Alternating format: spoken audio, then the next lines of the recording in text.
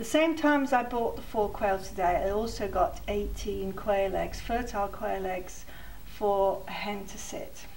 Now I'm not sure about these eggs. We're going to have a go with them because already 2 were cracked, and normally the person who raises these quail would put them in an incubator. I'm going to put them under a hen.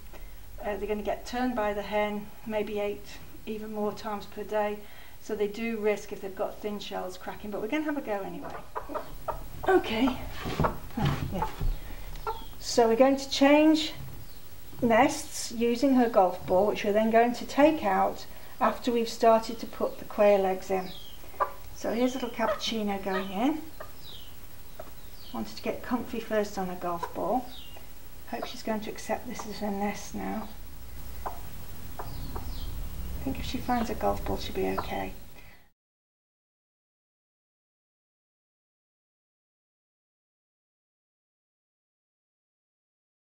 And it's quite difficult for her to hold the eggs in, so that's why I've made this lovely deep nest for her, where all the eggs will naturally go to the bottom. So we're going to go and introduce the eggs now one by one. Some hens really dislike quail eggs, so we're going to hope she's going to accept them. I think she will.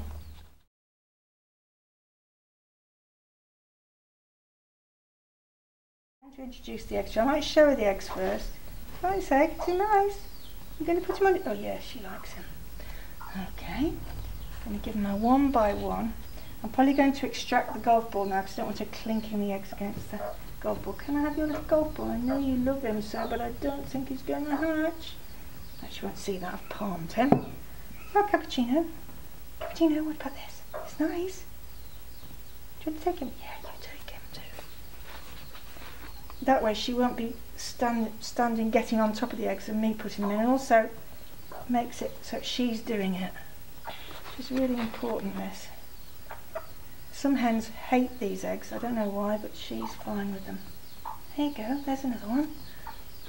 And we'll go on and we'll do all the rest that's left.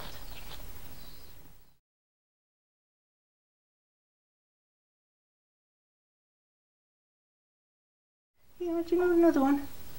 Is that too many? No, you have another one. There's another one as well. Oh yeah, she's a very voracious egg collector. There you go, there's another one.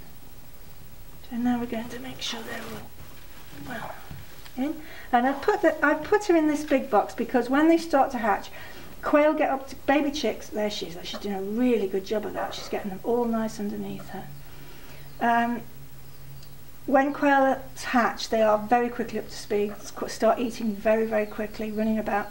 So I will want to excavate this part, and so she'll be able to sit and keep calm with some of them while the other ones will be able to eat in this area. So it'll be a nice little area for them to start out, because normally when I raise quail with a hen, I don't let the quail out straight away like I do with the chicks, because they are quite fragile when they're born, particularly when they're these non-organic eggs. I'm not sure about them, how strong they're going to be, because normally they'd just be living in a pen all their lives, and mine are going to have to go out, forage for food, jump, run about and fly, so they're going to have to be fit before they start to do that.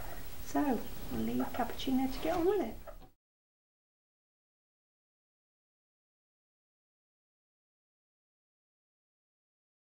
And I've covered them with hay while she's been out. She's a very conscientious sitter. She doesn't leave the nest for very long.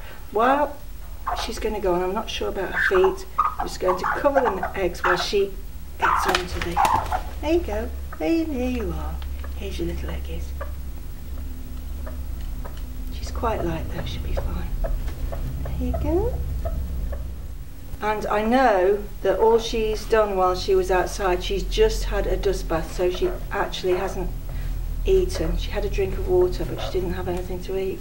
So what I do in that case is I've prepared some food for her, snack, which she'll be able to eat during the morning, and then later on I'll give her half an apple, which she can just peck at now and again when she wants to, and then she'll be taken off, or she'll jump off probably, just for the afternoon as well.